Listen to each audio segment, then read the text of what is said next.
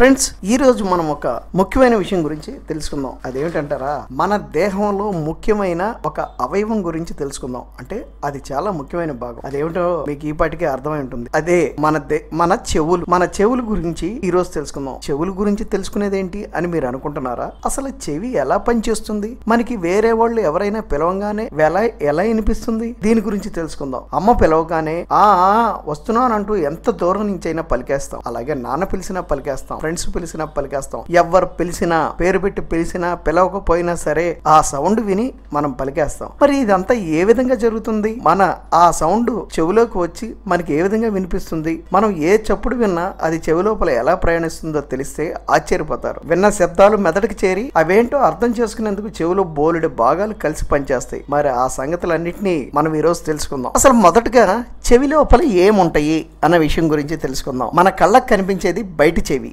అయితే దాని లోపల మధ్య చెవి, అంతర్ చెవి అనే భాగాలు. ఇవన్నీ కలిసిమెలిసి పనిచేస్తేనే మనం ఏదైనా వినగలం. బయట చెవి పిన్ని అంటూ పిలిచేస్తారు. మీ ఫ్రెండ్ చెవి దగ్గర నుంచి గమనించి చూడండి, లోపల గుహలాంటి దారి కనిపిస్తుంది. ఏ శబ్దమైనా ఆ గుహలాంటి దారి నుంచి లోపలికి ప్రవేశించాల్సిందే.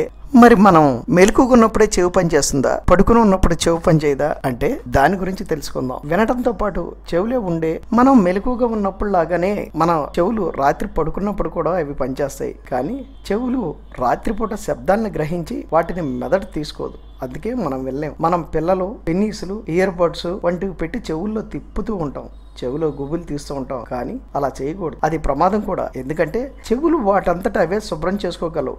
గుబిలి, గుమిలి, జిగిలి అంటూ రకరకాల పేర్లతో పిలుస్తాం. వెనికిడి లోపాలు రెండు రకాలు. ఒకటేమో బయట మధ్య చెవుల్లో వినిపిస్తుంది, రెండోది కాక్లియా శ్రవణ నాడుల్లో వస్తుంది. చెవుల గురించి చేసే అధ్యాయాన్ని ఓటాలజీ అంటారు. అయితే ఈ సౌండ్ మన చెవిలో ఎలా ప్రయాణిస్తుంది అని తెలుసుకుందాం. చప్పుడు అనేది తరంగం రూపంలో వెళ్తుందనే విషయం చదువుకునే ఉంటారుగా. మరి ఆ శబ్ద తరంగాలు చెవి గుహలోకి వస్తాయి. అక్కడున్న కర్ణబేరి ద్వారా మధ్య చెవికి చేరుకుంటాయి. వీటిని కంపనాలుగా మార్చేది కర్ణబేరే. ఇది గట్టిగా సాగదీసిన అతి పలచని చర్మపు పొరలా ఉంటుంది.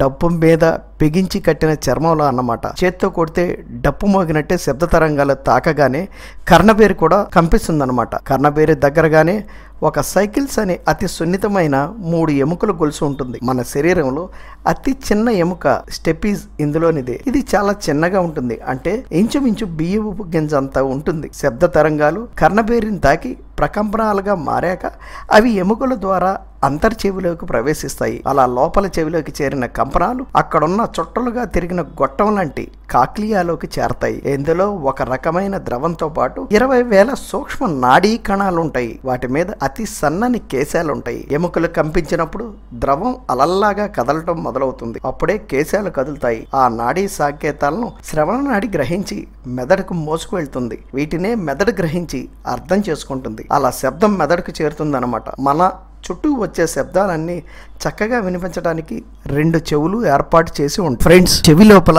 ఇంకొక ముఖ్యమైన భాగం గురించి మనం తెలుసుకోవాలి.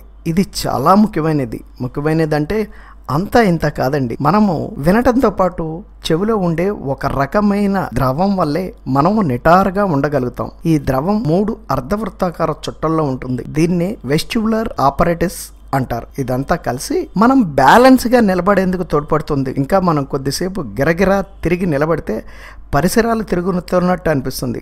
దానికి కారణం ఏంటో తెలుసా? చెవుల్లోని ఆ ద్రవమే.